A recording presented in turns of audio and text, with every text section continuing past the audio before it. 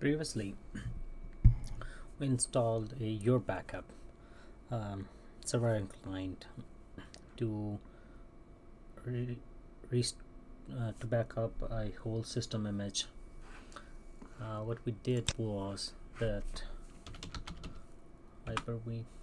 what we did was we installed your backup client server on server, and we installed your backup client on our Windows 10 machine, and that client created the whole system image, sent it over the network to our server and stored it over there.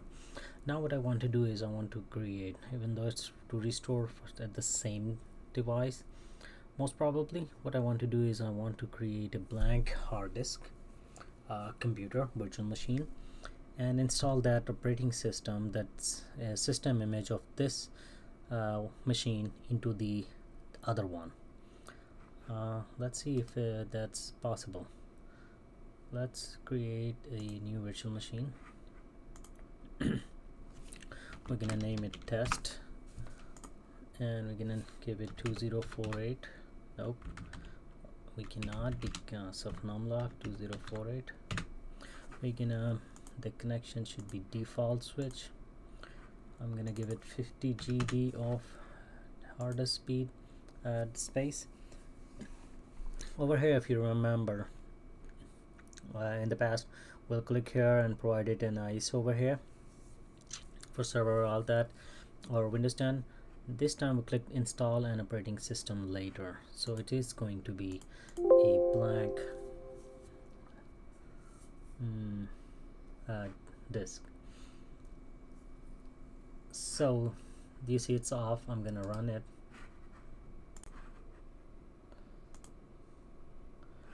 And I'm gonna click on start. It started, and you see it says boot failure. There's no operating system, so of course it's failed. Now I'm gonna go and install or download our your backup client. Oh, I'm sorry, this restore CD, and I'm gonna then save it on my USB stick. And oh, it's already in ISO. That's good news. So I was thinking that I have to install an ISO, and then I saw a setting somewhere over here that you can actually give your virtual machine access to your media devices, for example DVD player, CD player, or your USB port. But since it's already in ISO, what I can do is I can simply mount it as an USB or CD DVD. To that, it's media, DVD drive, insert disk, and it's just right there. We click it, and so let's suppose you had a computer, you insert the CD, push the tray in, then you press any key. So I'm gonna press enter on my computer, and okay. So I was thinking that it will say, like, when you install the Windows, it gives you an option, something like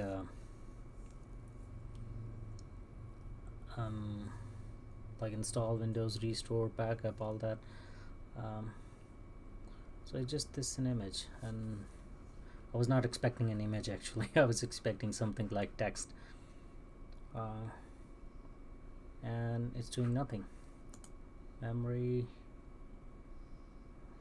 networking. Okay,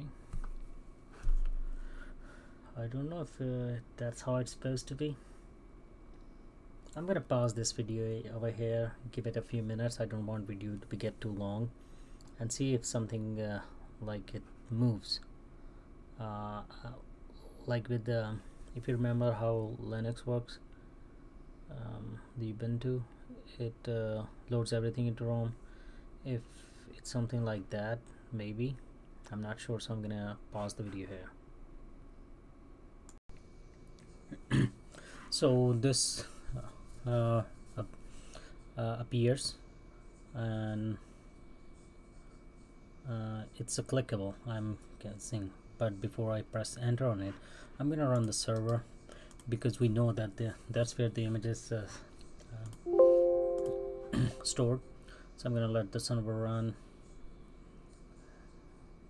because when it's gonna there's connect, because we know when it's gonna search for this image, the backup, uh, that's where it's stored here on server. So I wanted to do it automatically and smoothly.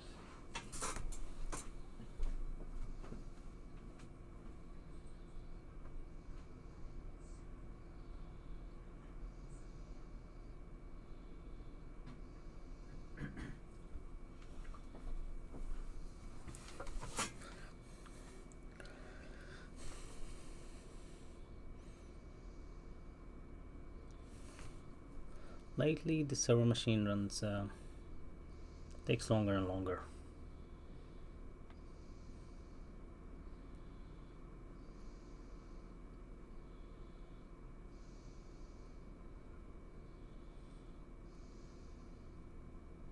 Okay, we're gonna give the administrator password to it.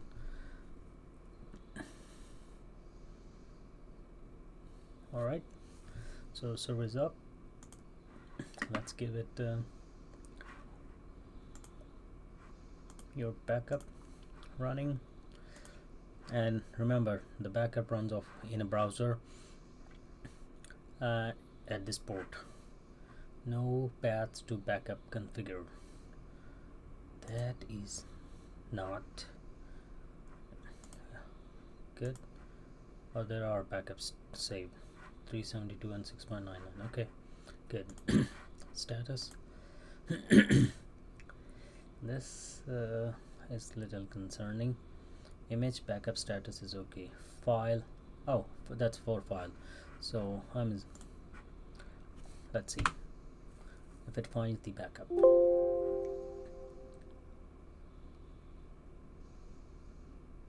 Yeah. Oh, good. There you go, American English. And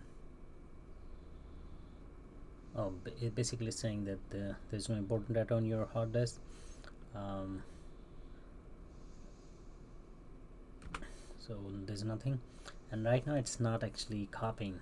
If you see on the top right here around this, it's saying searching for backup servers.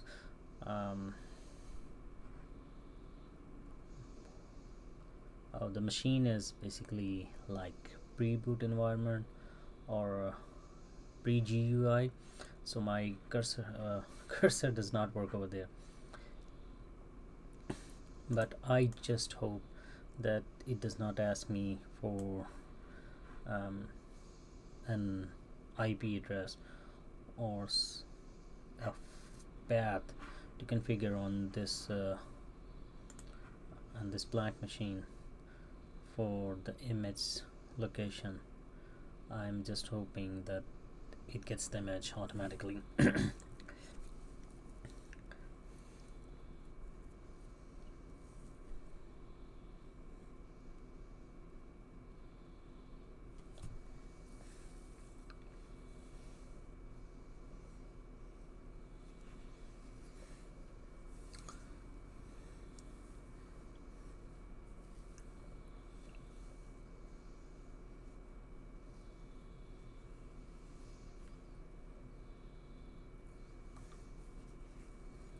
Okay, almost there, 99%. Okay. Oh, okay, Win 10. If you remember, this machine is called Win 10, and it's saying please select your computer name, and this new computer does not have a name. So my understanding or assumption at this point is that since it's the name implies it's a backup thing, and if, for example, if we had 10 computers with 10 different names and each computer had a client and each client cloned its system, like backed up the entire image onto the server, so we'll have 10 different names. That's why one is over there. So if we had 10, we could go and up and down and restore the backup, but that's not the case. But it's neat, the feature is neat. Oops. Click here, click OK, and it's asking for the date and volume which you want to restore. And if you see here, 13 22 14, so that's right. We're gonna go and enter. It's saying size 4 key and virtual disk, or 4K. I think it's 4 kilobyte, and I'm assuming that's the MBR. Even on a virtual disk there is an MBR. I'm gonna go with 50G. It says that it will be overwritten, removed, all that, but yeah. And if you look at the second line or third, it is MBR, so that was MBR. And now it's actually installing the image. If you see on the top there, it's saying restoration, restoration. My first imaging software was Norton Coast, but for that you had to be on a machine, like you had to actually go to each machine physically and to like get the image, like you have to do it manually. Yeah, there was no automated. With your backup, the neat feature is that you can install one server on any machine. It does not have to be a actual server, just a computer with the two grade of storage space. You can install the server over there, your backup server, and then you can install client machines on all those other machines that you want to be backed up. So all those client, everything gets automatically over your network. They make an image and send it over the network to that server computer, which has obviously a very large hard disk. I will say that if you have if you have, let's say, 10 computers with 50 GB each, then your server computer will have, let's suppose, 1 terabyte, and that is solely just to back up all those 10 computers. So that's how you have a permanent backup. And if we had seen the settings over there, it's done. I believe it was 30 days and then 60 days for full system backup, and there was an option to that it will delete it after a certain number of days. So yeah, a 1 terabyte hard disk will do, and it will keep a backup of all those 10 machines. It's neat. Like, it's automated. You don't have to do it all the time, or you don't have to do actually go and do it manually. You can just set it up and forget, and it's done automatically. That's nice.